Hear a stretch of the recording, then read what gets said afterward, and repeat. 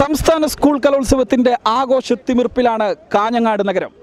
കാഞ്ഞങ്ങാട് എന്ന നാട്ടിലേക്ക് വന്ന അതിഥികൾ അവർ വളരെ വലിയ സന്തോഷത്തിലാണ് എന്നുള്ള കാര്യങ്ങൾ തന്നെയാണ് ഈ കലോത്സവത്തിൻ്റെ തലേ ദിവസം തന്നെ നമുക്ക് അറിയാൻ സാധിക്കുന്നത്. പാലക്കാടിലുള്ള അധ്യാപകർ അവർ വളരെയധികം എക്സൈറ്റഡ് ആണ്, വളരെയധികം ഹാപ്പിയാണ്. നമുക്ക് അവരോട് തന്നെ ചോദിക്കാം എങ്ങനെയാണ് ഈ കാഞ്ഞങ്ങാടെന്ന്. സർ, എവിടെയാണ് സർ സ്റ്റേ ചെയ്യുന്നത്? എവിടെയാണ് ഇപ്പോൾ കാഞ്ഞങ്ങാട് വന്നത്?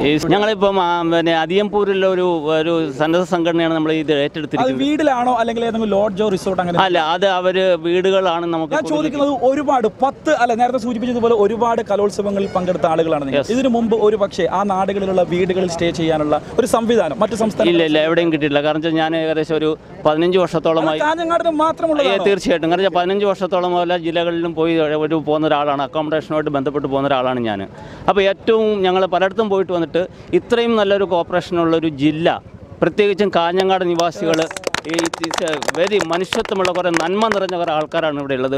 അതുകൊണ്ടാണ് എല്ലാ ജനങ്ങളുടെ മുഖത്ത് നമ്മൾ നോക്കുമ്പോൾ ഒരു പരിചയമില്ലെങ്കിൽ പോലും വളരെ പുഞ്ചിരിയോടുകൂടിയാണ് അവർ നമ്മളടുത്ത് ഇടപെടുന്നത്. ഒരു ഓട്ടോറിക്ഷക്കാരായാൽ പോലും നേരത്തെ സാർ പറഞ്ഞ പോലെ ഓട്ടോറിക്ഷക്കാർ വളരെ ചിരിച്ചോടുകൂടിയാണ് നമ്മളോട് പെരുമാറുന്നത്.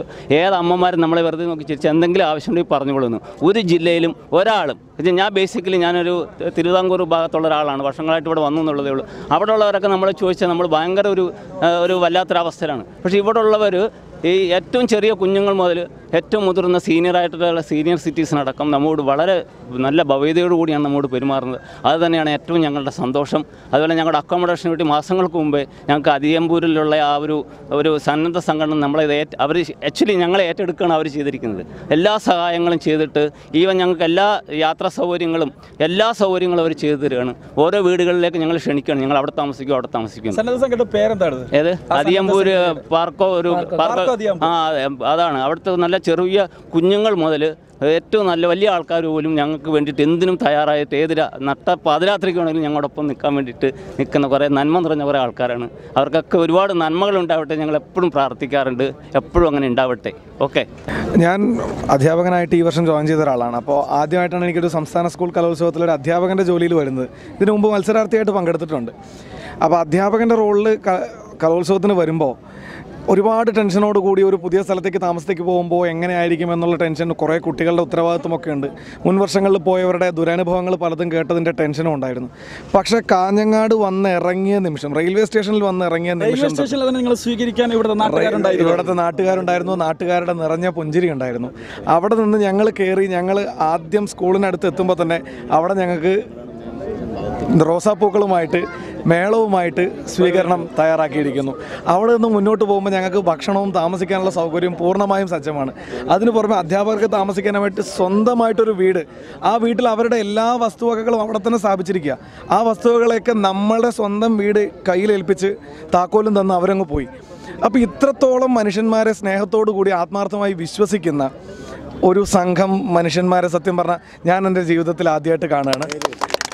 അതിനോടൊപ്പം ഞാൻ ഒരു കാര്യം കൂടി പറയുകയാണ്. ഇത്തവണ പാലക്കാട് സ്വർണ്ണക്കപ്പ് പഠിക്കുമ്പോൾ ഗുരുകുലം ആലത്തൂർ BSS ഗുരുകുലം സ്കൂള് 3 മേഖലയിലും 1ാം സ്ഥാനത്തെത്തുമ്പോൾ അതിലെ 50% പിന്തുണ ഈ കാഞ്ഞങ്ങാട്ടുകാരുടെ സ്നേഹത്തിൻ്റേത് മാത്രമായിരിക്കും.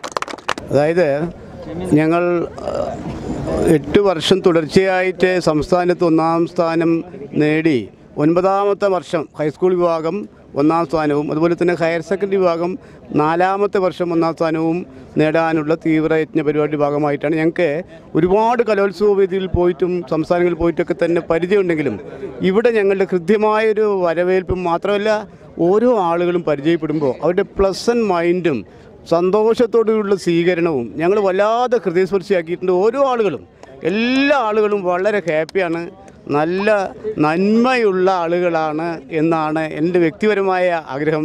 ആ നന്മ എല്ലാ വിജയത്തിനൊരു കാരണമായി തീരട്ടെ.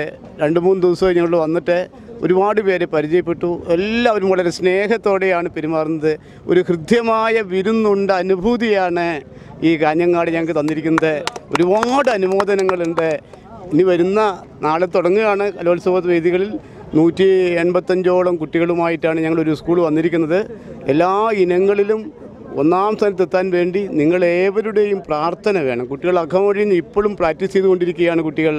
എല്ലാ ഇനങ്ങളും നിങ്ങളേവരുടെയും അനുഗ്രഹം ഞങ്ങളുടെ സ്കൂളിലുണ്ടാവണം. എല്ലാവർക്കും മംഗളം ഉണ്ടാവട്ടെ.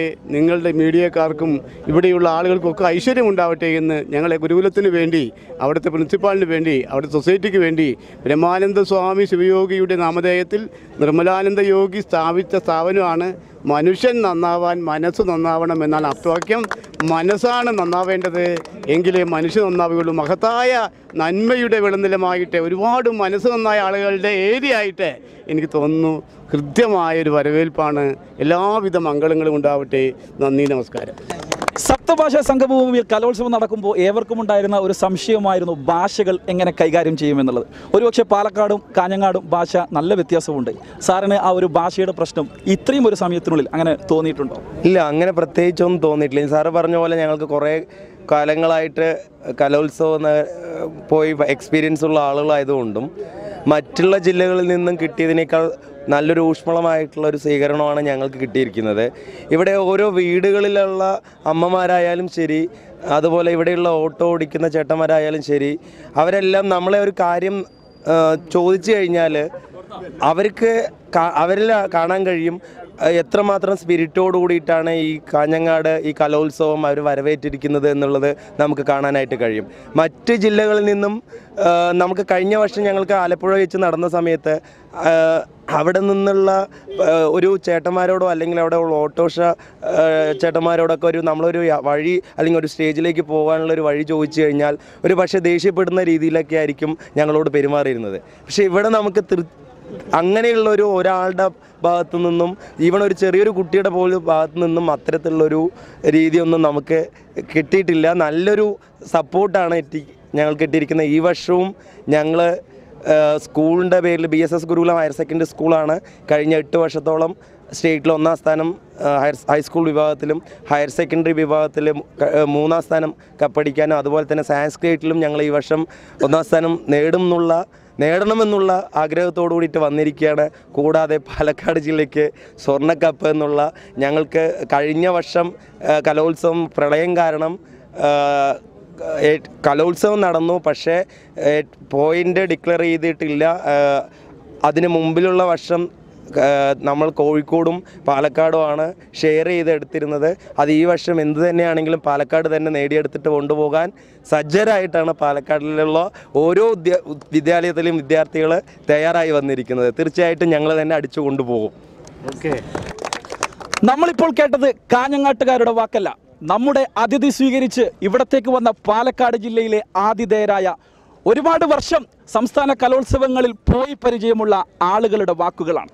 ഇത് സൂചിപ്പിക്കുന്നത് കാഞ്ഞങ്ങാട് ഇനി വരുന്ന 4ഓളം ദിവസങ്ങൾ ചരിത്രത്തിൽ എഴുതി ചേർക്കപ്പെടാൻ പോവുകയാണ്.